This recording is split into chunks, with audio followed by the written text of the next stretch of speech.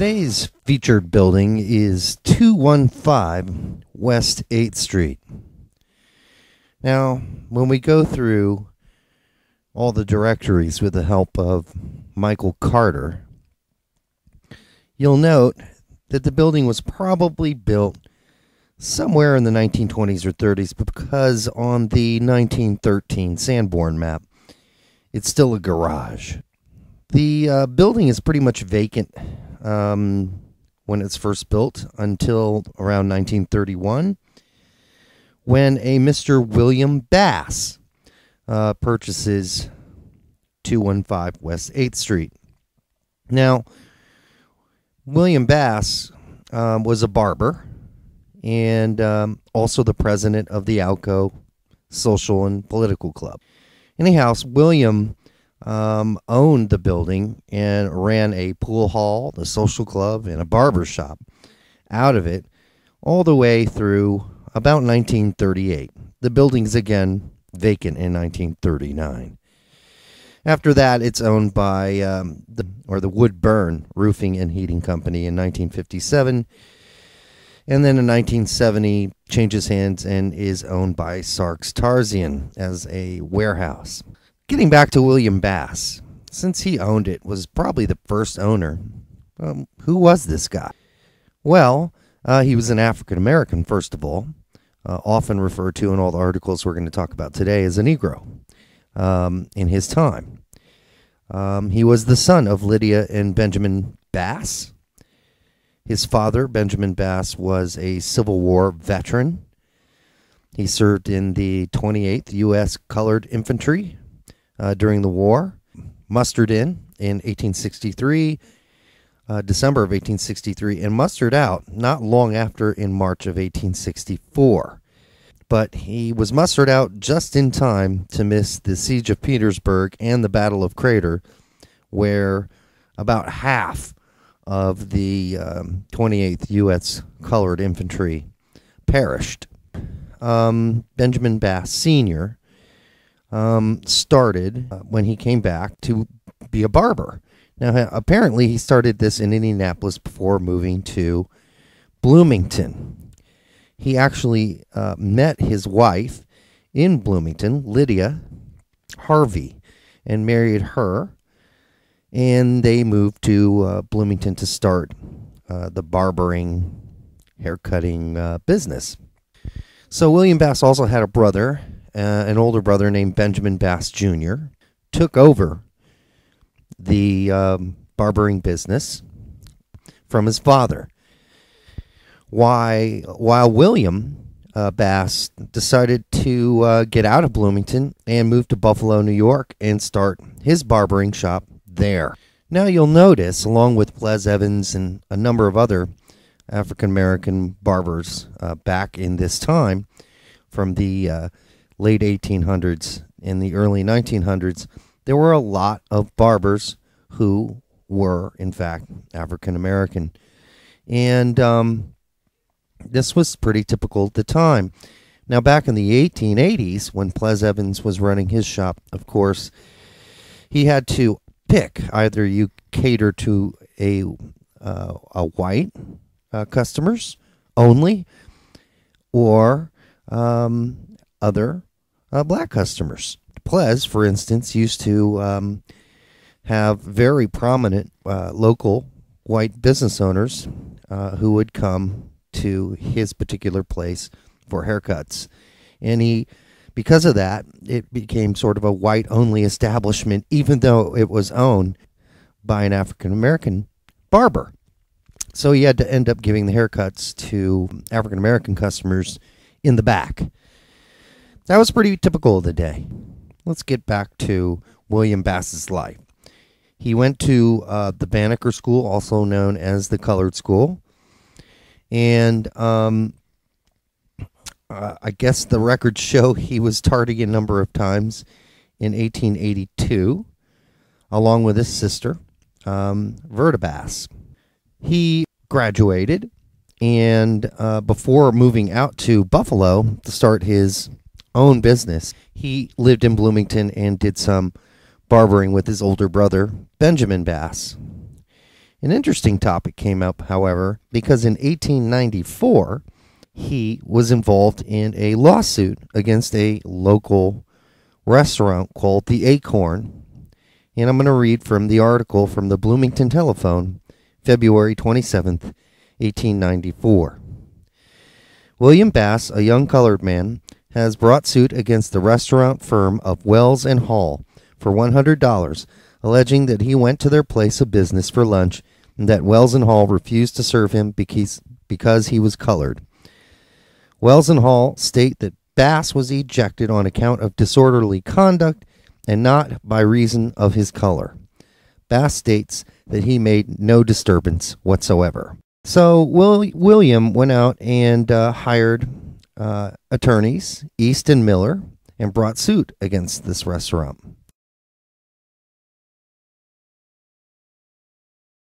And alleging that this refusal was because he is a colored man.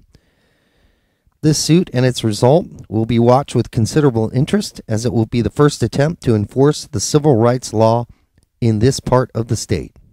In the Bloomington Weekly Telephone, April 3rd, 1894, page 1, the case against Wells and Hall and their Acorn restaurant was settled. And it says the case of Bass and Wells and Hall restaurant keepers ended with a verdict for Wells and Hall after the jury had been out for only a few hours. This was the base brought by Bass, who is a colored man, for $100 in damages, alleging that he was ejected from his place or business on account of his color.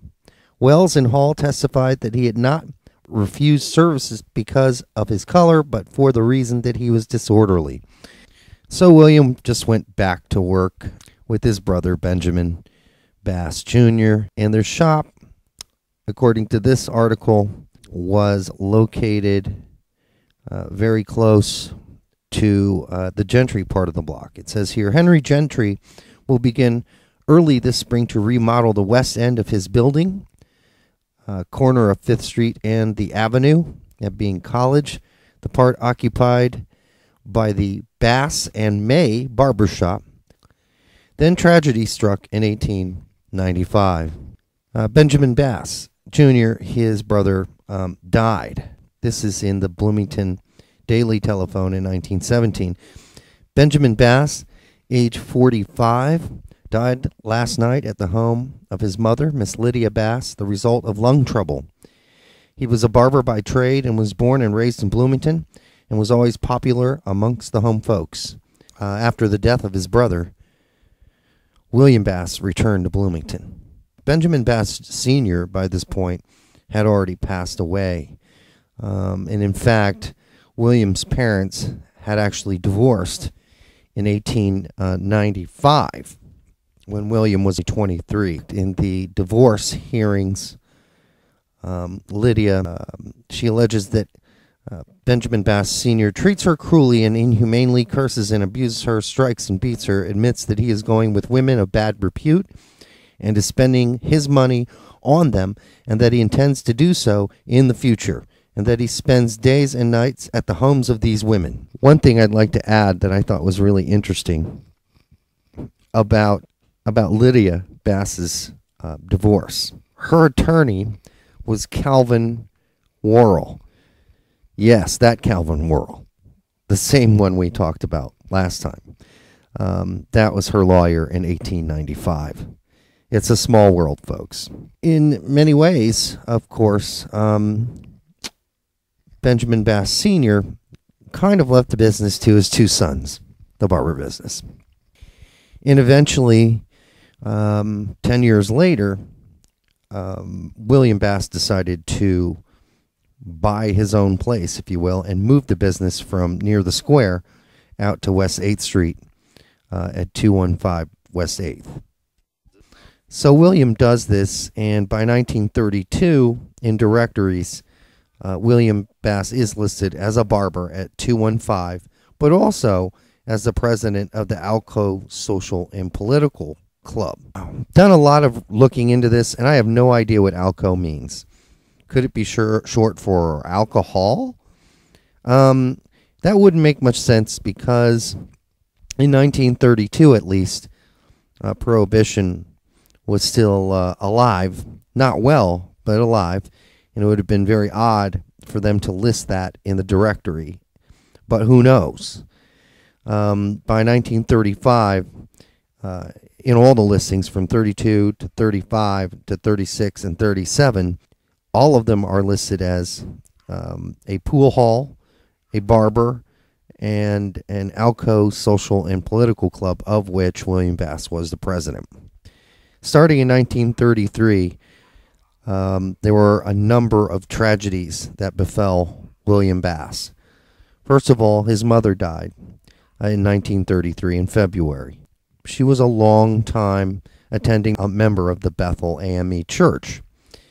In 1933, kind of the tragedies continue, because in November, William Bass's whole house catches on fire.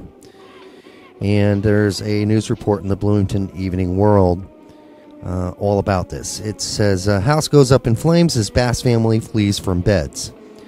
Fire early this morning practically destroyed the home of William Bass, Negro, 903 West 6th Street, endangering the lives of Bass and members of his family. Two of Bass' sons awoke to find the fire all about them. They aroused their father, and the family escaped shortly before burning embers crashed about the bedrooms. Firemen were summoned at 3 o'clock and found the house enveloped in flames. They soon succeeded in knocking down the blaze, but the house, a 4-room structure, already had been damaged almost beyond repair. That house, of course, was rebuilt. Still stands today. But it wasn't quite over yet as far as tragedies and then, of course, a little bit of scandal. In 1937, there is a liquor raid on his house. And this is from the Bloomington Telephone, April 26, 1937. 11 arrested in liquor raid at home of William A. Bass. It says, 10 Negroes, 1 white woman, arrested in liquor raid Saturday night. A total of 20 prisoners were taken by Bloomington police during the weekend, 9 of them being arrested at various points about the city, and 11 being arrested during a Saturday night raid on William A. Bass's home at 903 West 6th Street, seeking evidence of illegal handling of liquor. After receiving numerous complaints in connection with activities at the Bass home, police, under the direction of Chief Claude Myers and Sheriff Jack Gruner, swept down upon the Bass place at 9:30 p.m. Saturday, armed with a search warrant. All arrested at the Bass home were colored, with the exception of Mary Cummings, age 34. That she was kind of singled out because she was the only one that was white. But I'll say that her record is very long and lengthy as well. In 1933, she was arrested for maintaining a liquor nuisance, and that was right at the beginning of the end of Prohibition. But the laws were probably still very strict at that time about what you could have and who you could give it to. That didn't stop Mary, because she lived right down the street from the William Bass family at 1025 West 6th Street. She was arrested again in 1936, this time not for alcohol-related items, but for assault and battery on her sister while she was intoxicated. So in that case, it was liquor-related. Not sure whatever happens to Mary Cummings, but she left a track record. After William Bass is arrested in 1937, we don't know much except that he moves to Indianapolis. And I don't have much of a record on what happens to him after he leaves Bloomington.